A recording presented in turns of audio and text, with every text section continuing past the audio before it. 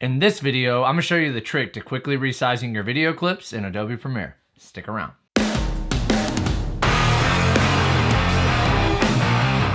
Tyler here from Video Editing with Tyler White, and if you want to learn how to edit video like a pro, start now by subscribing and hitting the bell so you don't miss anything. So here inside Premiere Pro, I'm gonna go ahead and add my second clip down into the timeline, and then I'm just gonna go over to that clip, and as you can see, the video is not framed correctly. So in order to fix this, all I'm gonna do is right click on that clip, then go down to set to frame size. And that's going to fill the frame with that video. In some situations, whenever you right click and then go down to set to frame size, the video may not completely fill the frame. So in order to fix this, just go over to the editing tab under effects controls and then go over to scale and then just slightly scale this up until the video completely fills the frame. Here in this sequence, I'm gonna add another clip down into the timeline.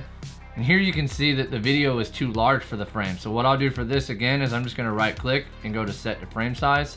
And that will automatically scale that video down to fit the frame correctly. Continue to perfect your skills by checking out this video, Edit Like a Pro, by subscribing and hitting the bell so you don't miss anything. I'll see you in the next video.